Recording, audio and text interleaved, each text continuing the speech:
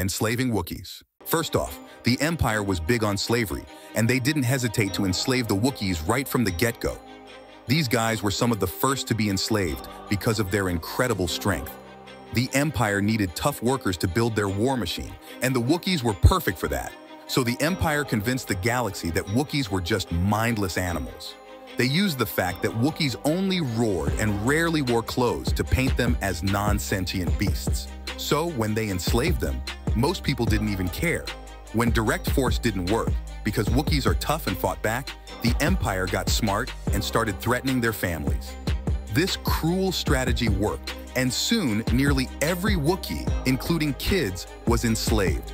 They were forced to cut down their sacred trees, which not only destroyed their environment, but also their way of life.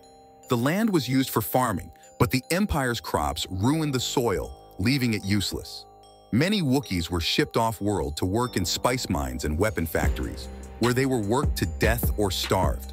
Some were even used in horrible biological experiments. To make sure they stayed in line, the Empire implanted inhibitor chips in them, causing immense pain if they resisted or worked too slowly. These chips could even kill them at the push of a button. The genocide of Geonosis.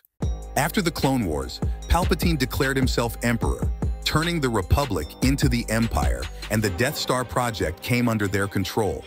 First, Vice Admiral Dodd Rancid, then Moff Wilhuff Tarkin, supervised the construction of the Death Star over Geonosis. But when rumors about the Death Star started to spread, Tarkin moved the project to Scarif to keep it secret. Now here's where it gets dark. To ensure no one could spill the beans about the Death Star, Tarkin ordered the sterilization of Geonosis.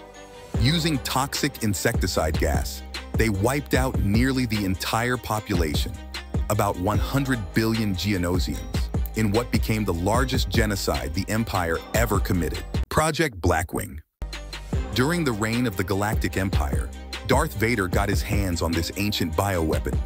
Thinking it could be useful, he had a team of scientists on the Star Destroyer vector re-engineer the virus, calling it Blackwing. But of course, things went horribly wrong. An accident released the virus, turning almost everyone on the ship into savage, mindless monsters.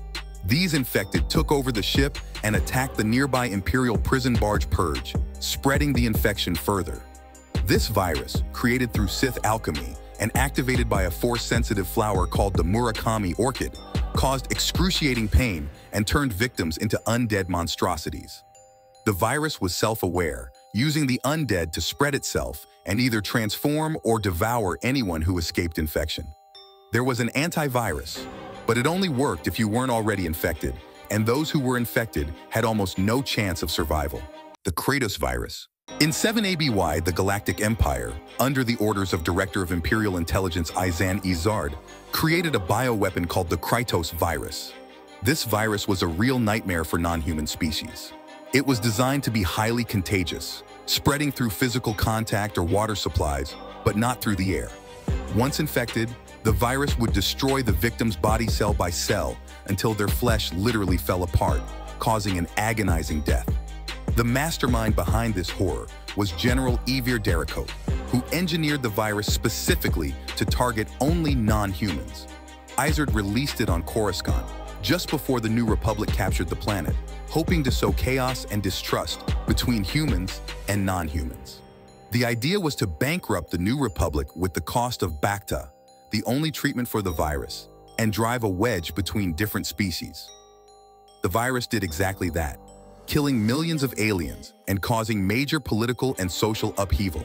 It led to conspiracy theories and power struggles within the New Republic, nearly bankrupting them due to the high cost of Bacta.